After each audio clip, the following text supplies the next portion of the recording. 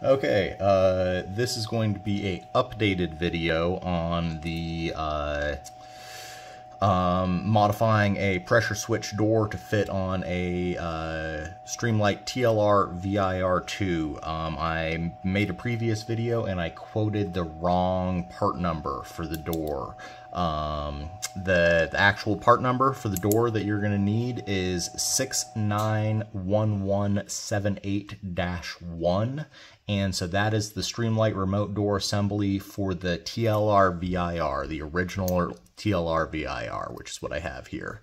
So you're going to take the door off of here. You're going to knock this pin, knock that out in order to remove the door from the TLR VIR 1 if you have that. If not, you're just gonna get the door assembly, and then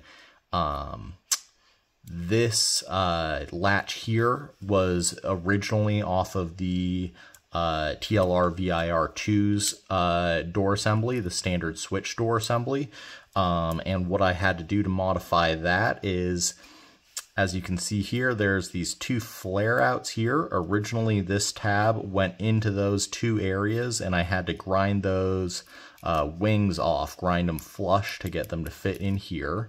Once I ground those off, I just knocked this pin out, dropped that in place, ran that in, and then I bent it down slightly here in order to interface with the locking bar on the back.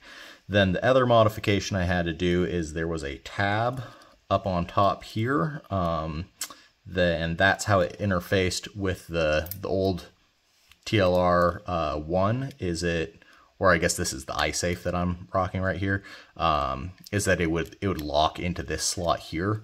So you have to grind off that top tab. I just took it off with a file. Go ahead and file that flat, and then instead of relying on that tab, you will be relying on this tab.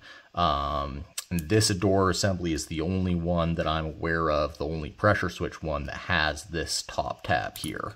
So once you've ground that off, the top tab's going to fit up in there. You're just going to give it a little bit of pressure, pops in place, that snaps down there, and it's good to go. Pressure switch, good to go.